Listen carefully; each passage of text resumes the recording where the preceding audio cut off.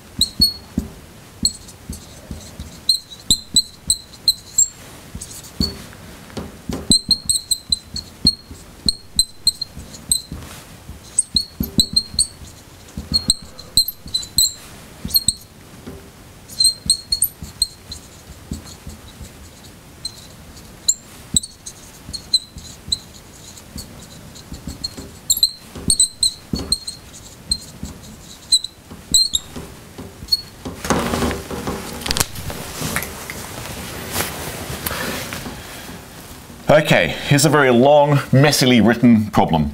It goes as follows. There are 7 men and 8 women in an office, and 5 are needed for a committee. My question is, how many ways can I make this committee?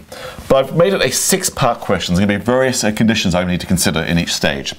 So how many ways can I make a committee of 5 from 7 men and 8 women in an office? And part A says, how many ways can I do that if gender is irrelevant? Okay, so in which case I don't care about men and women. There's just 15 people in an office. I need to make a committee of 5. So to answer part A, of 15 people, 5 will be labelled on the committee, and 10 will be labelled lucky. That's it. 15 factorial over 5 factorial, 10 factorial. So gender doesn't matter. Bingo. I'm done. Part B. How many ways can I make the committee of 5 if it must be all male for some biased reason? Alright, well in which case, just think of the context of the problem. There are 7 men and 8 women in the office. It has to be all male, so I've got 7 men to deal with. Choose 5 of those for a committee. Alright, in which case for part B, of the 7 men, 5 will be labelled on the committee and 2 will be labelled lucky. And the 8 women aren't even in the consideration here, so there's no 8s involved. That's it. The problem just reduces to those 7 men. Common sense is what I'm trying to use here. Part C. Suppose the committee must consist of 3 women and 2 men. So now it's kind of split into like this sort of multi-stage thing. There's women and men. So it's actually a 2-task problem. So for part C, I've got to first of all deal with the women. How many ways can I have 3 women be on this committee? And part 2 is deal with the men. All right. Each of those is its own little counting problem.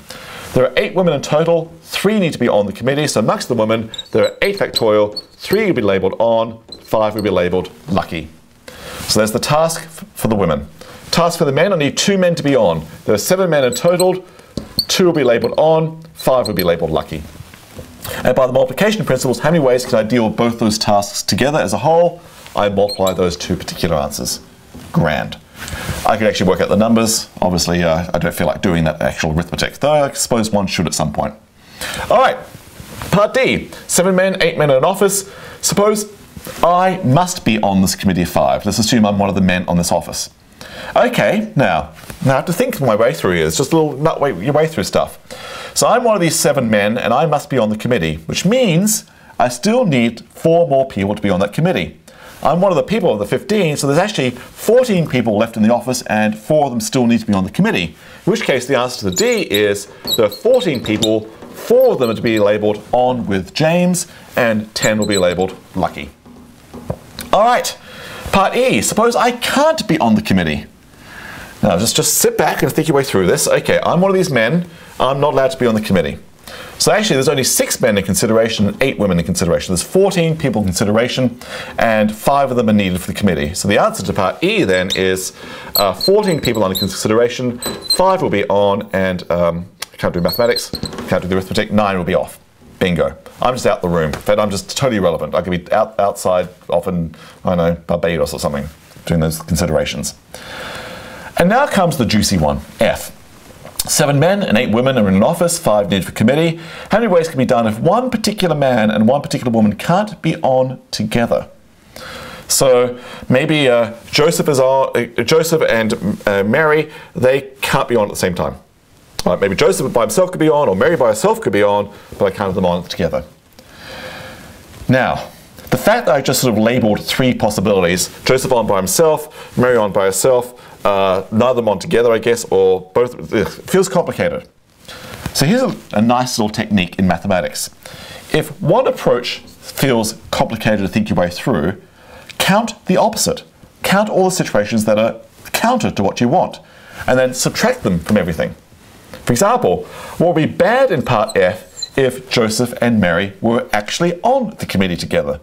So how many bad committees are there?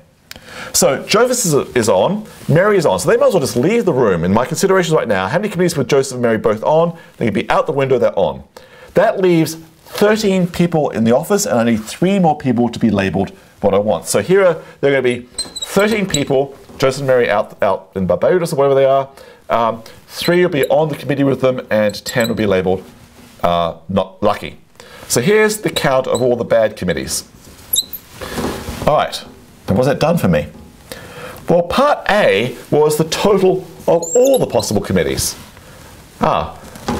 Here's all the committees, here's all the bad committees, so the number of good committees I want for part F must be the answer of all committees, 15 factorial, 5 factorial, 10 factorial, take away the count of bad committees, 13 factorial, 3 factorial, 10 factorial. Bingo. So there's the answer to part F.